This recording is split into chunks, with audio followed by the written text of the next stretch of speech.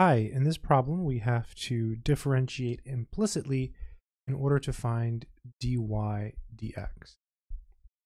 What that means is basically you have to start by differentiating both sides of this equation with respect to x. So basically we're taking the derivative with respect to x of the left-hand side, so e to the 3y plus 4x cubed. And we're also doing it to the right-hand side, so dydx of 2 times the natural log of y. Okay, so first let's focus on e to the 3y. So recall that the derivative of e to the x is simply e to the x. So here it's e to the 3y. So we use the chain rule. It's the derivative of the outside, so e to the 3y. Leave the inside piece untouched, and then times the derivative of the inside piece. So the derivative of y is just dy dx. The 3 is a constant, so we just have 3 dy dx. Plus, here we can use the power rule. So we'll bring down the 3. 3 times 4 is 12. Then subtract 1 from the 3, that gives us 2.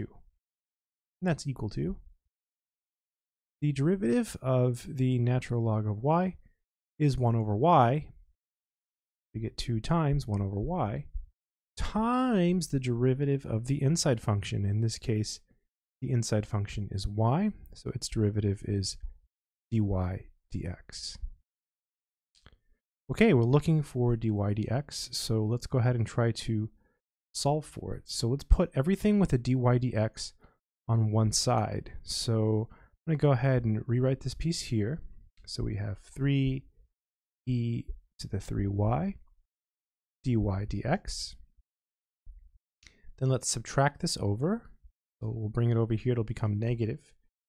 So minus 2 over y dy dx. Then subtract this to the other side, so it'll become negative there. So negative 12x squared. Now that we have all of the terms that have a dy dx on one side, we can factor out dy dx. So we have dy dx, parentheses, 3e to the 3y, minus 2 over y.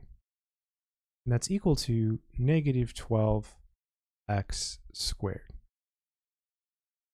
The last thing to do is just divide by all of this, because it's being multiplied by all of this. So to solve for dy dx, all we do is divide. So divide by 3e to 3y minus 2 over y.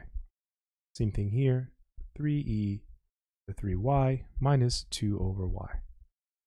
Goes away, and we're left with everything we have on the right-hand side. So dy dx is equal to negative 12x squared over 3e to the 3y minus 2 over y.